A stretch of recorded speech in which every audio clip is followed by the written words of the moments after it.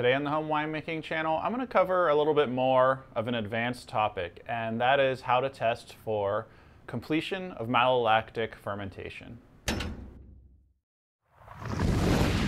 If you want to learn a lot more about the more specialized ins and outs of home winemaking or winemaking in general, be sure to check out my Patreon page, patreon.com/makewine, like Mark Copeland, who's learning all kinds of stuff over there. Malolactic fermentation is the bacterial fermentation that converts the sour tasting malic acid into lactic acid in wine. And this is going to happen in almost all red wines, or at least you're generally going to want it to happen.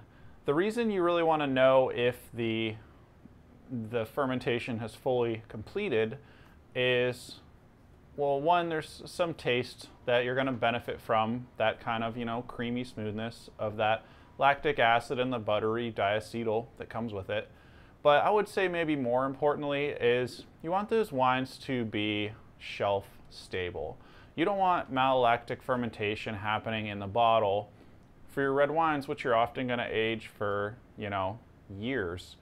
And the reality of it is if it, hasn't happened yet, and you put it in the bottle, it's only a matter of time before it happens in bottle, and you have kind of a fizzy wine, which is, it's embarrassing, all right? My malolactic test setup is just the Cellar Science paper chromatography test. It works pretty good. It's not cheap, it's about $100, but you can do, I don't know, a lot of tests. You could probably do 125 tests with this kit, which is far, more than you're probably going to do before you end up having to buy a little bit more solvent.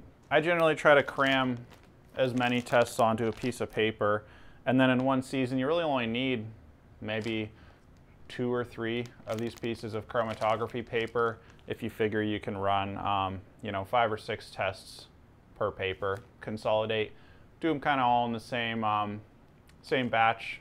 Next day do another batch, next day do another batch if you want to. There's going to be 6 wines that I'm going to test today. There's kind of the broad spectrum. I'm going to test some Petite Syrah Cabernet Sauvignon blend.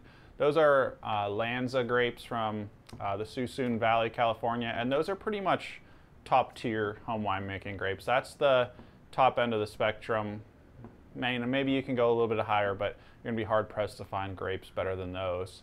I've got some kind of mid-grade grapes, some Lodi grapes that are Merlot Petit Verdot blend that I'm going to test. And then I'm actually going to test these finer wine kits I've been messing around with. You can get those on label peelers. I'm trying to figure out if they're worth the hype or not, which you'll later find out on a video maybe in the next couple months when I really have some time to get a feel for those kits.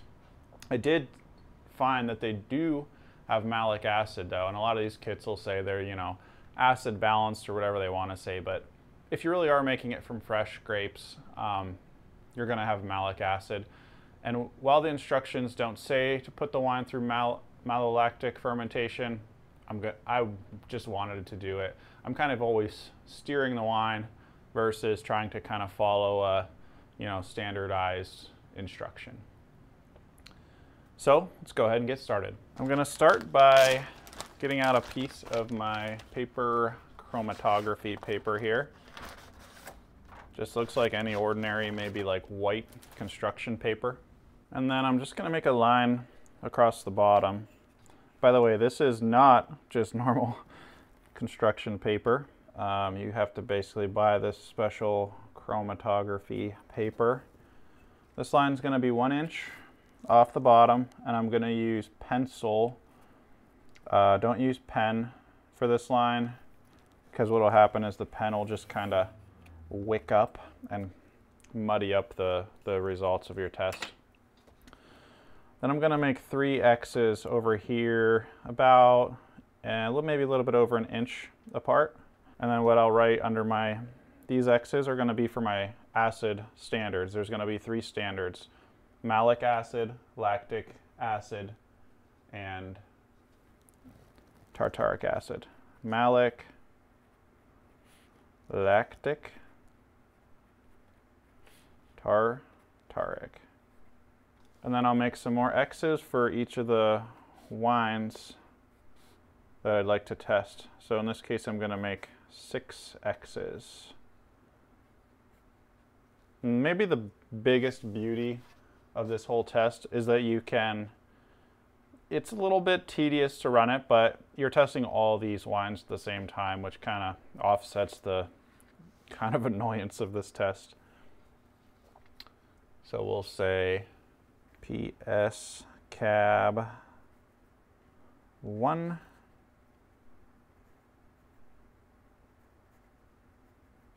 So I have my standards, Malic, Lactic, Tartaric, and then my 6 wines. 3 Petit Syrah Cab blends, the finer wine kits, and the Petit Verdot Merlot blend.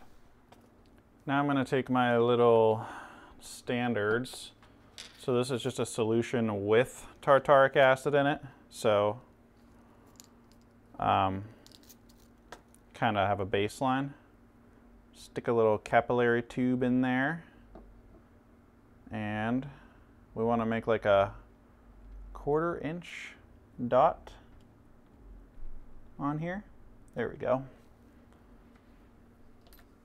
And I'll do that for Tartaric, Lactic, and Malic. I like to keep these in the fridge when I'm not using them because I don't want them to start kind of fermenting. And you're only going to use these capillary tubes once because you don't want to cross-contaminate here. We'll just dip it right in the wine here. And this isn't like beer where you're obsessive about sterilization, because if you look at our whole sole purpose of what we're doing here is trying to make this so that nothing really can ferment in the wine. So, you know, it becomes shelf stable. Give it a little tap if you need to.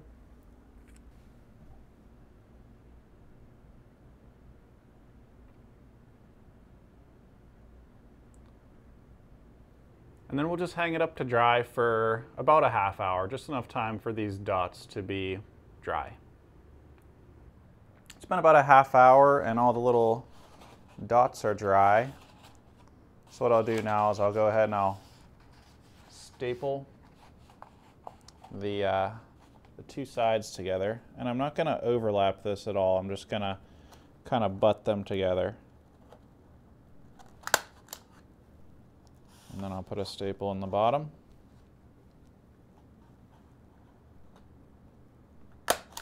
That should do the trick. And then in our big jar, I filled it to about 3/8 of an inch high with this solvent, which comes with the kit and is really, really smelly and cannot be good for you. So when you open this thing up, just be ready to stick your paper in, shut it, close it. You really don't want to be doing this in a, you know, enclosed area. But basically we just want the paper to be touching the solvent and it will wick it up.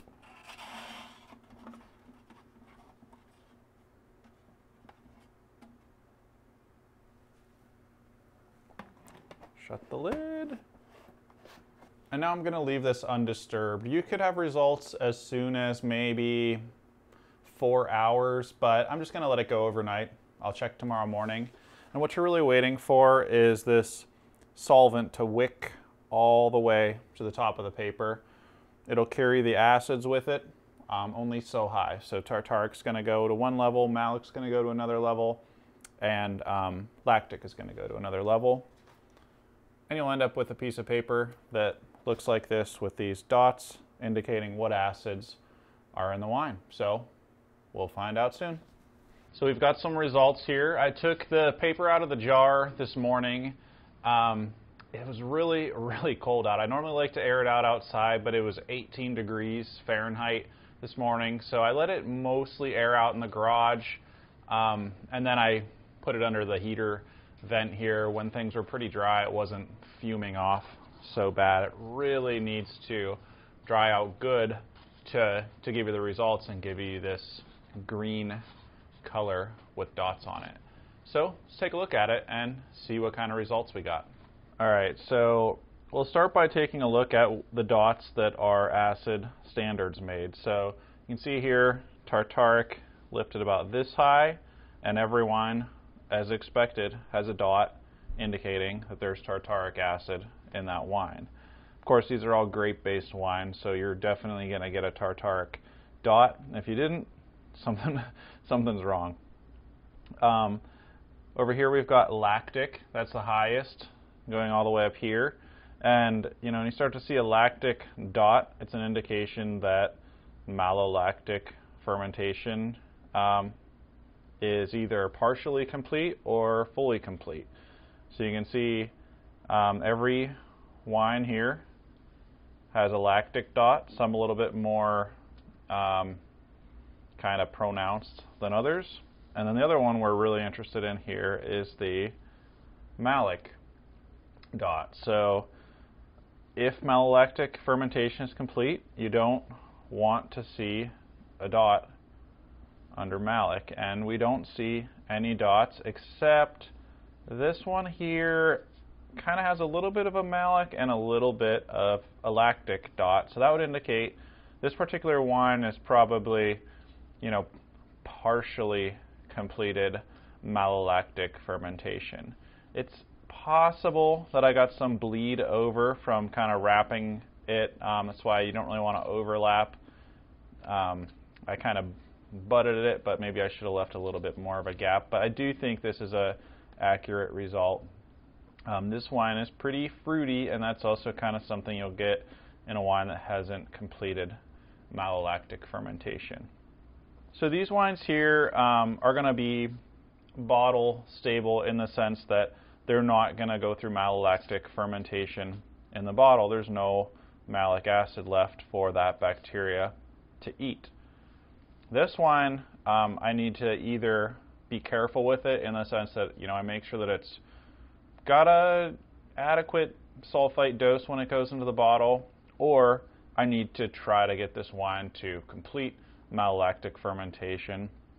And it's been so long now that my best bet is to make a big malolactic starter, maybe even give the wine just a little bit of air to bring the sulfite levels down and try to get it through. But I'm not going to do that. I'm going to take the approach of this is a nice fruit-forward wine. It has lactic acid. It's got a little bit of malic acid.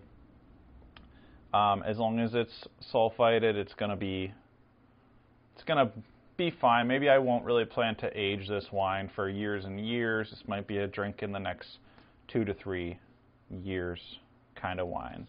You can see this test. It's really pretty easy to read. It's really pretty easy to do. It's got a little bit of initial cost, but if you're pretty into winemaking, maybe it's something you should consider having in your cabinet of tests.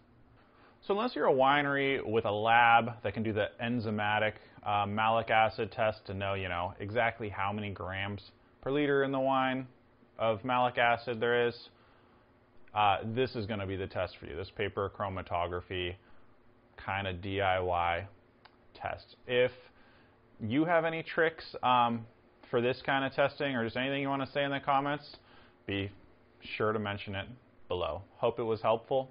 Thanks for watching.